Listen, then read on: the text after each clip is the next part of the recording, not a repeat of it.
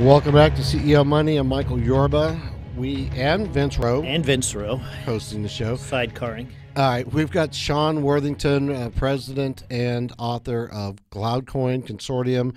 All right, Sean, welcome to the show. I'm really proud to have you on our show. Thanks for having me. My pleasure. Give our audience just a brief background on yourself, and I want to jump right into this Federal Reserve launching FedCoin. Sure. I've been a computer science instructor for about 17 years, and I'm getting a PhD in computer information systems. And that's when I discovered that monetary systems are, in fact, information systems. Money is data, and I created my own currency and have a patent on that. Great. Name of the currency? CloudCoin. There we go. I want to make sure it's out. CloudCoin.com? Or is it .io? If you go to CloudCoin.Global. There we go. Got it. Tell me about this. The Federal Reserve might launch FedCoin, and I want to know what it means. What's the significance of it when the financial institutions like the Fed and the IMF start doing this, start creating their own cryptocurrency? Well, they're certainly starting to see the value that these cryptocurrencies provide, and that they are, in fact, a legitimate type of money, and that they can create them themselves. And so that is a big, significant development, because up until now it's been pretty much just libertarians that have been interested in digital currencies. I agree. I think Vince had a question for you about the what does the Fed want to accomplish, right? Yeah. So what I'm trying to figure out is that I'm a neophyte in all this stuff. I'm trying to get up to speed from being an old hedge fund guy and financial guy. So I'm trying to figure out is that what's the entry level? How do you get into this, and what's the base to understand? That's a big thing. You mean how to understand it? Yes. I mean, people have been trying on digital currencies for a long time, and in fact, in California, we had something called e-gold, and everybody took their gold and they put it in a vault, and they issued digital certificates against it. But then a thief came in and knocked down the door, took all the gold and the vault. That thief was the state of California, but it showed that that digital currency did not work. And we have this problem. It's called the physical integrity problem of digital money. And that is, how can you stop the government from shutting it down, or how can you stop these counterfeiters from trying to counterfeit it, or stop somebody from some hacker from just stealing everybody's money. Is that why we're going to get FedCoin to try and reduce that? Well, I might actually get the exact opposite, because the Federal Reserve and the federal government created the Federal Reserve. I mean, the bankers in the government created the Federal Reserve basically so that the bankers could be able to loan money anytime that they wanted to, and the government would be able to borrow money anytime that they wanted to. And so it's kind of a hack. And if they were to create their own digital currency like Bitcoin, they would probably use it for their own purposes. Something like Bitcoin they could use to automatically redistribute wealth. It'd be pretty interesting. And one of the things in your book you always talk about the society is how you could destroy it or build it up. Explain that is the risks. That's right. So money is basically data. And we all look at the prices and the money that we have and the money that we're going to spend, and we make decisions based on that. So when I get up in the morning and I want to go to work, I've got a lot of different places, a lot of different choices of where I could work, and money helps me decide that, because I can look at which job is going to pay the most. And when I go to buy some eggs, if I've got 2 cartons and they're the same eggs basically but different companies, and one's a little bit higher than the other one, I will choose the cheaper one, and that's going to add more efficiency to the economy. And so money controls all of our decisions. It's extremely important. So me is that I'm looking out there at the Bitcoin world and the spectrum, and I see CloudCoin. Is that, how does CloudCoin differentiate itself from everybody else out in the market? Well, CloudCoin is the first cloud-based currency. And instead of having to have a public key and a private key and an account on a public ledger, that's what you have to have with the cryptocurrencies. And so does the person that you're sending money to. They have to also have a account on the public ledger, as well as a private key and a public key. Instead, cloud coins themselves have that information. And so if I want to give you cloud coins, I don't have to log into anything. I don't have to sign up for anything. I don't have to remember any passwords or usernames. I just give you the files, and then you check them to see if they're real or not with this global counterfeit detection system that we have. Oh, that's interesting. We were talking about wallets earlier, so Yeah, we were talking about wallets. Is this going to eliminate the need for a wallet, or it's just eliminate the middlemen that are between you and us? Well, when you talk about Bitcoin, the Bitcoin really doesn't have a real wallet. It doesn't hold any of your Bitcoins. Your Bitcoins are on some server somewhere on a public ledger. The wallet is just a way for you to basically control them, and the wallets that the cryptocurrencies use, they're like 165 gigabytes for Bitcoin right now. They're really huge. So for us, we just need to store your coins in a file, or a folder. And so we actually embed them in JPEGs, and then we put that JPEG in a folder. If you've got a folder where you keep all your money, then that's the equivalent of a wallet. Yeah, it seems like this is like the wave of the future. Everything's going to go to a Bitcoin that's cloud-based. yeah, and he's written a book about it, Beyond Bitcoin. Right. The future of digital currency. Yeah, so that's the next say. That fits like a sleeve into my next question. Is that how does that see? How do we see that in the future? I mean, what are we going to see now? So in the future, there is great chances of wonderful things happening, but there's also some chances of some very bad things happening. And so with blockchain, with cryptocurrency, right now, the way that they are able to stop counterfeits is that they record every transaction that's ever made in the blockchain. That's why the blockchain is always growing. Mm-hmm. And you can read the transactions that have happened, and you can add new transactions, but you can't delete any transactions, and you can't change any transactions. And what this means is that if somebody was to be able to get your account number, they'd be able to know how many Bitcoins you have, they'd be able to know all the transactions you made, and so that's a privacy concern. If the government was to have that, they could create what I call blockchain socialism. That's where they give everybody a number on this account, and they redistribute wealth, and they track everybody. Ah, I got you. So now, what jumped out at me on this little sheet I have, a little bit of information. It says it has the best four-letter word that starts with F. I know, free. And how can we get a copy of your book free? We like that. We have a marketing partner called digitalfrontiernews.com. Digitalfrontiernews.com. Okay, That's right. I just want to restate it. Make sure they heard it. If you go sign up for their newsletter, you get my book for free, as well as 5 free cloud coins to try out. Wow. And that'll be where's my pin? Your education in the cloud currency. Wonderful. William, thank you. Like I said, I'm coming up to speed on this stuff very quickly, but like I said, is that once you have a baseline, it seems like there's the next level. What's coming on and what's around the corner. And William's book is one of those. Sean. Sean was the first, but it's not the last. Yeah, Sean. Much better. It's all right. That last person called him Vern. That's all right. Yeah. But Sean, you're going to be with us for another segment, so we can start drilling down into some of the details on this stuff. Get Vince up to speed on the Bitcoin. Not that I'm an expert, but you can get us both a little bit further on the road. Give me a little insight on some of the things, the highlights you want to cover on the next segment. Well, we can certainly talk about the nature of money, if you like.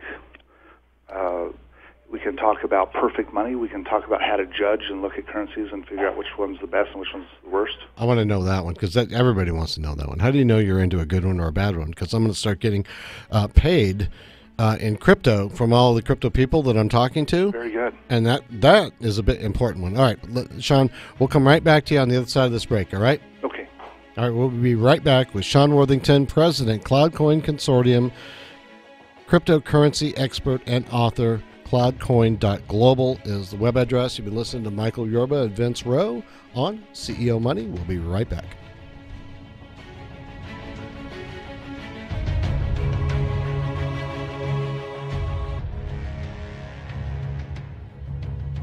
Hello, welcome back to CEO Money. I'm Michael Yorba, your host, with Vince Rowe, sidecar Willie.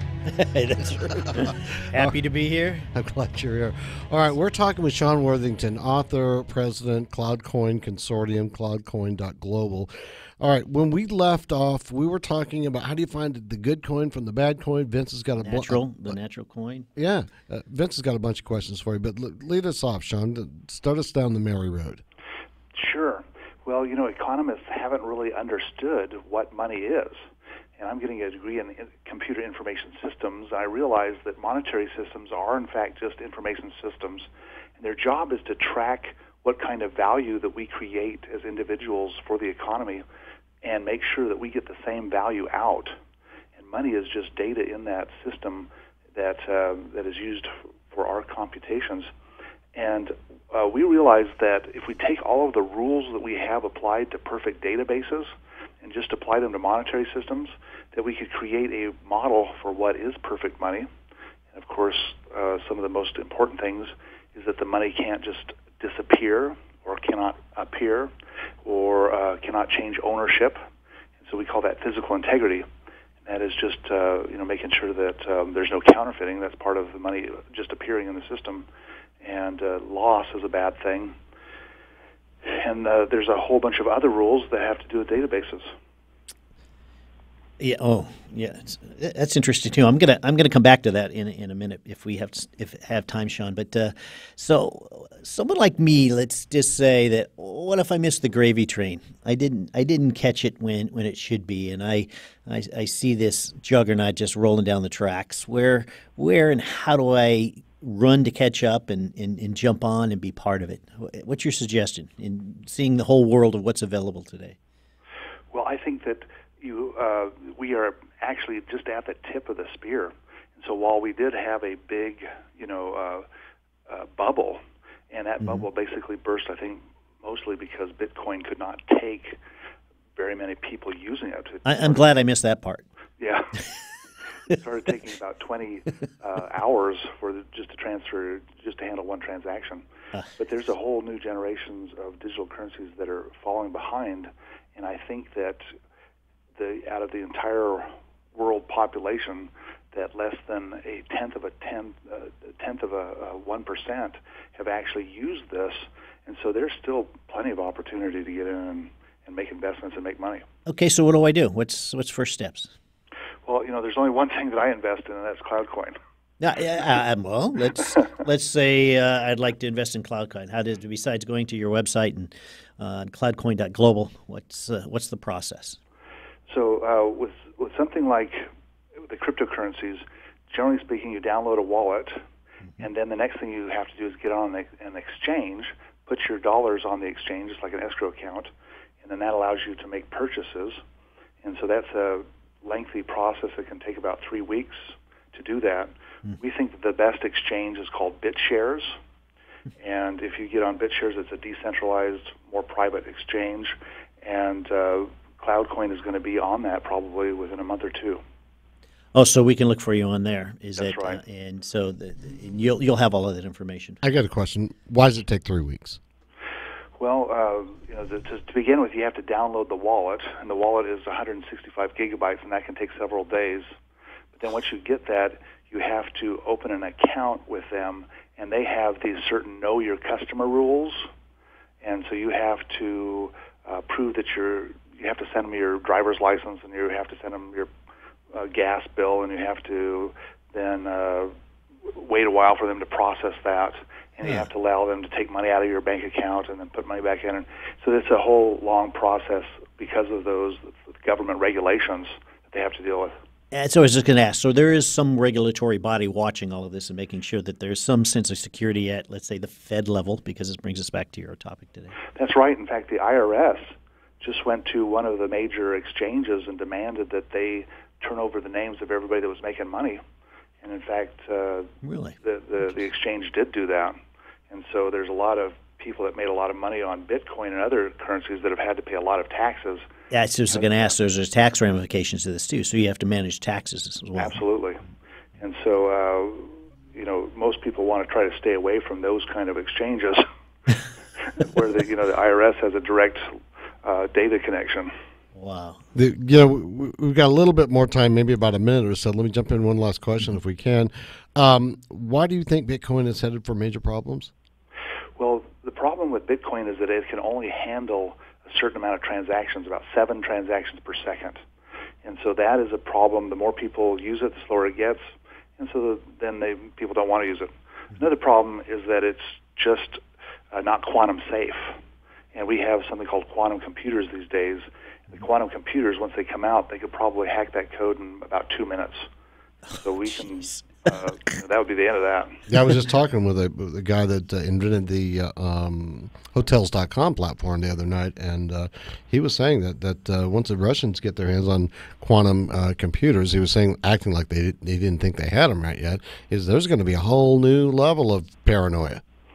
Yeah, I can tell you that all the major governments, China, Russia, United States, they all have warehouses full of quantum computers. Right now, we're just seeing them on the open market, which you can buy them for $10 million. If we can buy them, the government has probably had them for decades. Oh, so there's a whole new level of paranoia we just don't know we should be aware of. Yeah, the old Cray computers are the way that we've we've changed our system so that with CloudCoin we use shredding, and so we take the data and we put it all over the world. And so even if somebody was to hack into that server, they wouldn't be able to get enough data to put it together to make sense of it. They got chunks. They get chunks of it, and that's it, huh? And they'd have to put all those chunks together to be able to...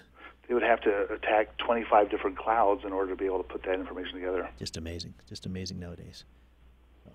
So I think that shredding, the way that we're doing with CloudCoin, is definitely the future, because it is quantum safe. It doesn't matter if people are able to decrypt it or not. So give me your vision of where CloudCoin's going to go from the Fed perspective one more time. Do you think this is a reality? Is it going to happen, and what would be the barriers? So CloudCoin, I believe, is going to be, it's already the world's most private currency, and it's going to allow us to trade by just sending each other text messages, and that is going to make it just about impossible for the governments to tax and the governments to know what's going on and to invade in your privacy as the economy. And I think that's going to really make big, giant changes for civilization. Wow, it will. Global impact, right? Yes. Yeah, and so what are they going to be able to regulate it coming up, or is it just going to be a juggernaut that doesn't stop? Yeah, the whole point of it is that nobody can stop it. No governments can drop nuclear bombs. There's nothing they can do. How far off are we, do you think, from texting our coins back and forth with each other? Well, we got some guy working on it now. He said it'll be done in 3 days. So, thank you. That's quantum, huh? He got one of the new $20 million quantum computers. Okay, so what do I have to do to get? I didn't understand your question. You said how long until we are able to text each other coins? Yes. Yeah, 3 or 4 days. Okay, thanks. How do we get some of your coins? If you go to digitalfrontiernews.com and sign up for their newsletter, you can get my book and 5 free cloud coins, or you can just Google buy cloud coins. You'll find them there as well. Okay. I think we'll just have to do that. Very good. Sean, it's been a pleasure having you on the show. We'll have you back again because in 3 days I want to hear about this thing. Yeah. That's wonderful. Michael will send me all the coins from my phone to your phone. Yeah, right. All right. Sean Worthington, President, CloudCoin Consortium, cryptocurrency expert and author, CloudCoin.Global. And you've been listening to Michael Yorba, Vince Rowe on CEO Money. Vince is going to sit in for me while I'm on assignment in Lake Tahoe. We're going to take a short break right now and come back on the other side with Phil Aguirre. Prepared Capital is the founder of that company. We'll be right back.